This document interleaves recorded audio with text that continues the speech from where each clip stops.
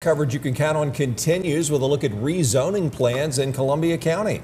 Hannah Latier joins us now with this story. The closure of South Columbia Elementary and the opening of Westmont Elementary will impact 5 other elementary schools, and parents have mixed feelings about it. That's the first time actually that I heard about this zoning for a new school. So basically, like it's like we were kept in the dark. The school board has had 3 public presentations about the rezoning plan and will have a final one Tuesday night. Still, many parents I spoke to were not aware of it. Our initial reaction as parents, like, what? So, but of course, we wanted the best for our kids. Like, we wanted to understand what will be this arrangement, this new arrangement will be, and we wanted to know, of course, the details.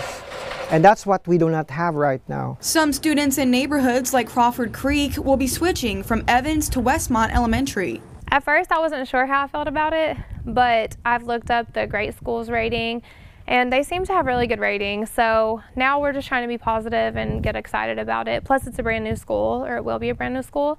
So we're excited. Other students that live along roads like Cutter Mill and Perry Mill Circle will be moving to Westmont from Brookwood Elementary. It breaks my heart, the thought of our first grader being pulled out of there and going somewhere else. This is her 3rd year there. It's all she knows. That was Kathleen Anderson, who didn't know about the rezoning possibility until Monday. We also spoke with Kim Crawford, who has 2 sons at Brookwood. I'm perfectly fine with it. I mean, I realize we live in a heavily populated area, and we're going to be continuously rezoned. So, I'm okay with it.